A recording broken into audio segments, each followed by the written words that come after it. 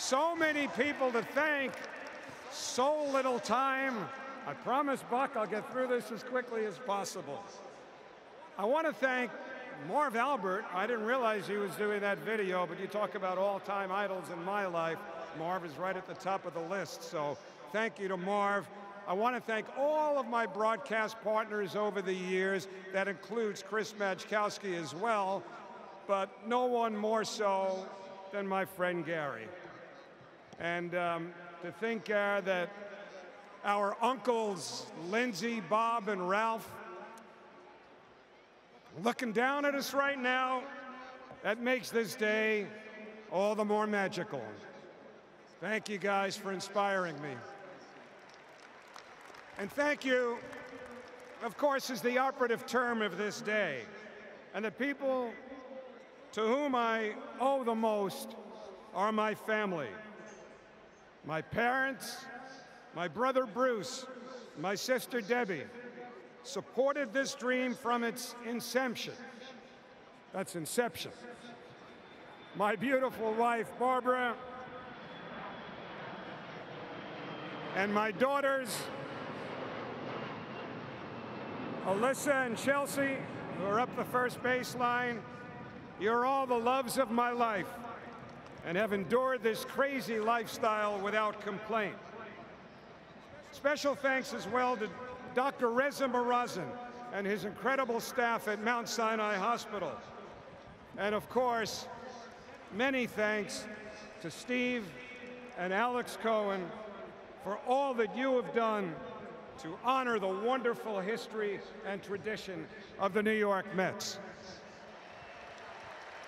Now listen, I may be the one down here being honored right now, but trust me, each and every one of you are down here with me because I think you know that we are kindred spirits. Like many of you, I grew up right next door at a place called Shea Stadium, where I spent some of the happiest moments of my youth, none more so than in the summer of 1969. Many of those with my lifelong friend, Dr. Robert Joseph, who is here today as well.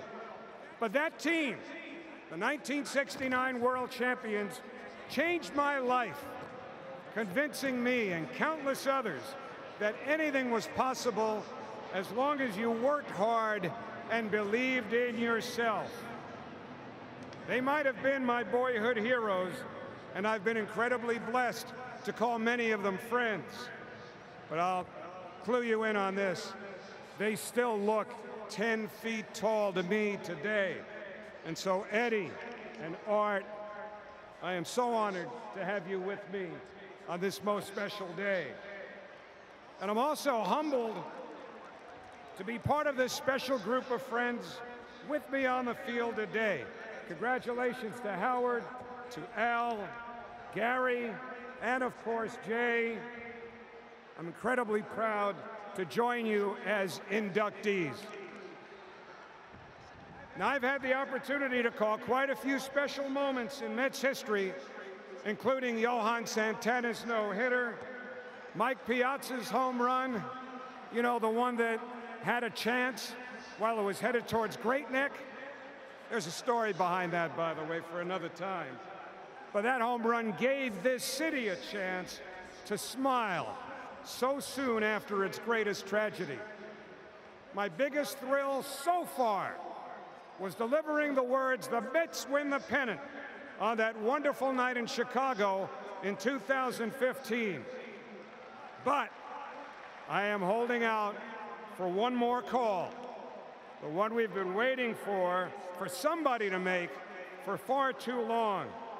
But I'm confident that those guys over there in the first base dugout, from Buck Showalter right on down, they are capable of getting that done and taking the long-awaited ride down the Canyon of Heroes.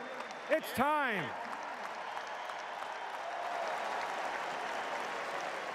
Now, there's a game to be played, so in closing, I just want to tell you something. There have been a lot of wonderful people who have come through this organization since it opened for business in 1962. But I'm going to guarantee you this: there has never been anyone, not a player, a manager, a coach, or an executive, who could possibly say that they were any prouder to be a New York Met than I am. And you can put that in the books.